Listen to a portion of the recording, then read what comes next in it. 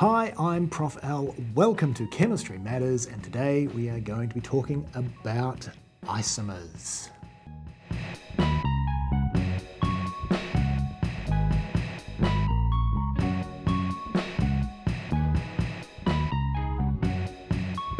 A very important part of organic chemistry. I seem to be introducing all of these videos as being about very important parts of organic chemistry, which probably says that it's all important stuff.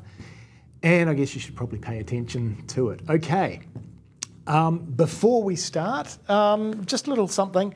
A few people mentioned in the comments, what is the textbook that you are using for all of this? This is the textbook that I'm using. This is by Blackman, Bottle, Schmidt, Mosserino and Villa. Very snappily titled Chemistry, 5th edition, and this is published by John Wiley and Sons Australia.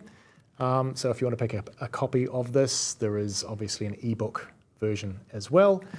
I'd like to think that it's a pretty well written piece of work. Okay, right, so isomers. Now before we get into isomers, we're just going to pick up on one example that we didn't get done in the last video, and that is all to do with nomenclature.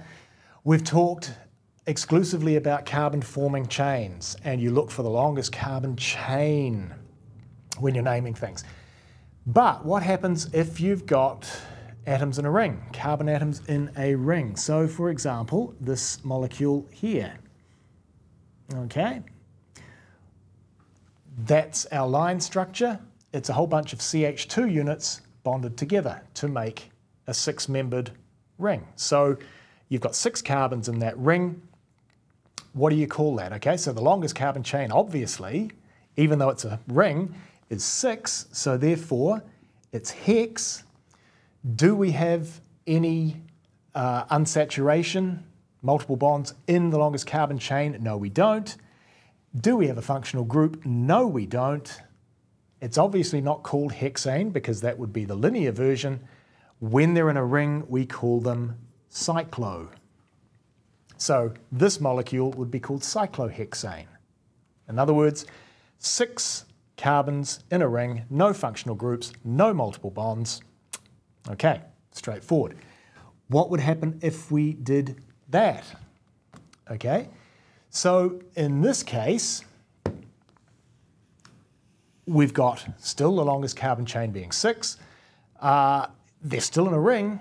The only difference now is that we have got a double bond, don't we? Okay, so we've got unsaturation in the longest carbon chain, so we would put an En as our infix. No functional groups, cyclohexene, okay? And very quickly to finish, this is a kind of an interesting one.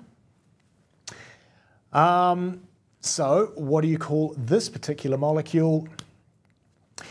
So how do we number things? So in this case, we number things so as to give our quote-unquote functional group. Remember the lowest possible number, and that's the alkene. So the alkene in this case, we number like so, 1, 2, 3. So in this case, it's still cyclo, it's still hexene. Where do we have the ene though? That's the question. So in this case, hex 1 ene, and the substituent is at 3. So 3-methyl cyclohex-1-ene. Okay, so that one you might not have thought that that's the correct name, but it absolutely is. When it comes to numbering, you start off again by giving those carbons the lowest possible number and ensuring that the substituent has got the lowest possible number. Of course, you could potentially have numbered it this way, couldn't you? And called it 6-methyl cyclohex-1-ene.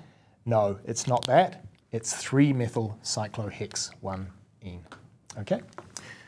Right. So isomers. Where to begin? Okay, iso. Iso means the same. And forgive me if I've forgotten whether it's Greek or Roman, but it means the same, okay? So isomers are molecules that essentially have got the same chemical formula, but they've got different chemical structures somehow, okay? So generally that involves different sorts of arrangements of atoms, okay? That's generally what leads to isomers. Now we've struck isomers before, okay, already in this course. Now we started off by saying, okay, let's look at alkanes. The simplest possible alkanes that we have are ones with one carbon, remember CH4, okay? Ones with two carbons, which would be C2H6, the one with three carbons, C3H8. Now, there's no ambiguity in those structures at all. We can only write a single chemically sensible structure for each of those. So for CH4, it would be that, where you've got hydrogens marked there. C2H6 would be that. C3H8 would be that, where those hydrogens there are implicit, hopefully, okay? But when we go to C4H10, and we've already seen this, when we go to C4H10, there's two ways that we can do this, okay? We can go CCCC, have a 4-carbon chain, or we can go CCC with a 3-carbon chain, like that, okay? So this is unambiguous. This is unambiguous, this is unambiguous, this is ambiguous because we can have that or we can have that, okay? So is this important? Yes, it is. Absolutely it is. It's incredibly important. Now, these two molecules have got the same chemical formula, okay? C4H10. But they have got different ways in which the atoms are arranged. In this one here, the carbon atoms form a chain. In this one here, we've sort of got a branched chain. Okay, we've got the central carbon atom here, and that's got 3 carbons radiating off it, essentially. So that gives these two molecules very, very different physical properties, and indeed chemical properties as well, okay? So these are going to have different boiling points. They're going to have different freezing points. They're going to have different densities, different refractive indices, all of these sorts of things, all of these physical properties, and chemically they're not going to behave the same either, okay? So even though they've got the same chemical formula, we need to take account of the fact that they are physically and chemically different molecules. In other words, they are isomers.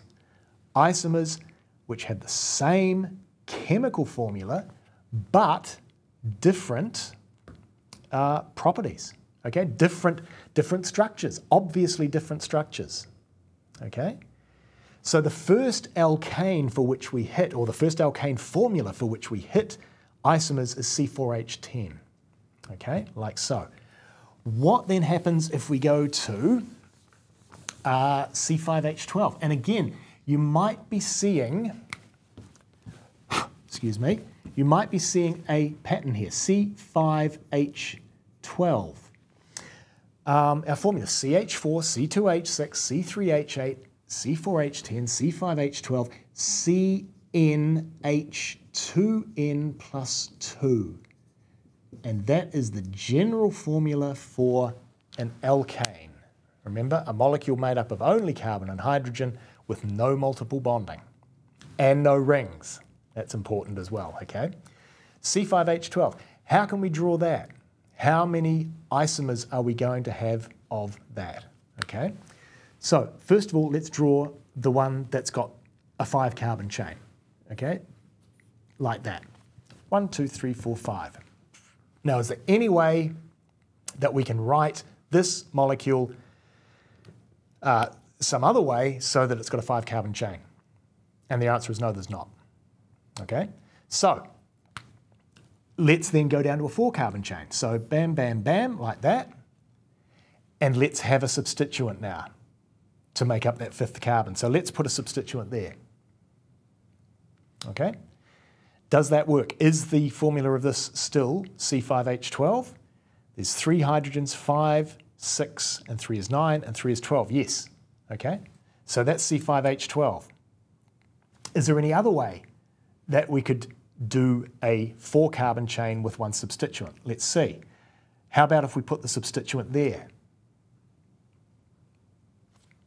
Yes? No? Hopefully you can see that this is exactly the same as this. Okay? You just flip this over like so, you get that molecule. So it doesn't matter whether you put the substituent there or there, you get the same thing. So there's only one way of putting a substituent on a 4-carbon chain. Okay? What about a 3-carbon chain then? Like so. And then we can put a substituent there, and we can put a substituent there. Okay? Is that still C5H12? Well, we've got 3, 6, 9, 12 hydrogens, 5 carbons. That is another isomer of C5H12, okay? So these molecules, again, they all have the chemical formula C5H12. This one, this one, this one, all the same, but they're all different molecules, as evidenced by the fact that they all have different names. If you went through and named these, you would name this pentane. You would name this 1, 2, 3, 4. You would name this 2-methylbutane. And this one here, longest carbon chain of 3, you would call this 2,2-dimethylpropane. So the fact that they're given different names certainly emphasizes the fact that they are different molecules. They are different chemically and they are different physically. Okay? And they are isomers. So with C4H10, C5H12, we've shown the existence of isomers. These types of isomers are called constitutional isomers. And essentially what they are molecules that have got a different way of attaching all of the atoms in the molecule. Okay? In this case, we attach the carbon atoms together so that you make a 5-carbon chain. Here, you attach them so you make a 4-carbon chain. Here, 3-carbon chain. Okay? So obviously different orders of attachment of atoms. So that's what makes a constitutional isomer. As we're going to see, there are quite a few different types of isomers.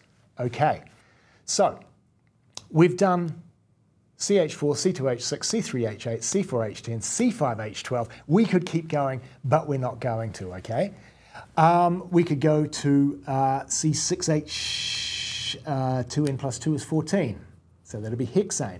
And we would find that there are 5 possible constitutional isomers for that. If we went to 7 carbons, so C7H16, there are 9 possible constitutional isomers. If we went to 25 carbons, how many constitutional isomers do you reckon there'd be? In other words, how many different ways of putting together 25 carbons and, in this case, 52 hydrogens? Around about roughly 36 million different constitutional isomers of C25H52. And if that doesn't make you go, wow, then not a lot will. Okay. So, constitutional isomerism, a very, very important part of chemistry, certainly of organic chemistry, okay? What are other examples of constitutional isomers? Do we only get them when we have carbons and hydrogens by itself in the molecule? No, we don't. For example, this, okay, 1, 2, 3, okay, so that would be propan-1-ol, and this would be propan-2-ol. They are constitutional isomers as well, even though they contain oxygens, different orders of attachment of atoms, okay? Here you've got a 3-carbon chain, but the OH is attached to the terminal carbon. Here you've got a 3-carbon chain, but the OH is attached to to the middle carbon in this case. So again, these two despite having the same functional group, they both have alcohol functional groups, they're going to behave differently. They are completely different molecules, different boiling point, different freezing point, etc., etc. Different physical properties, different chemical properties, as befits constitutional isomers. Okay, that is our first foray into the world of isomerism. Believe me that there is a lot more to come. So stay tuned, I guess. No flipping, and we will see you in the next video.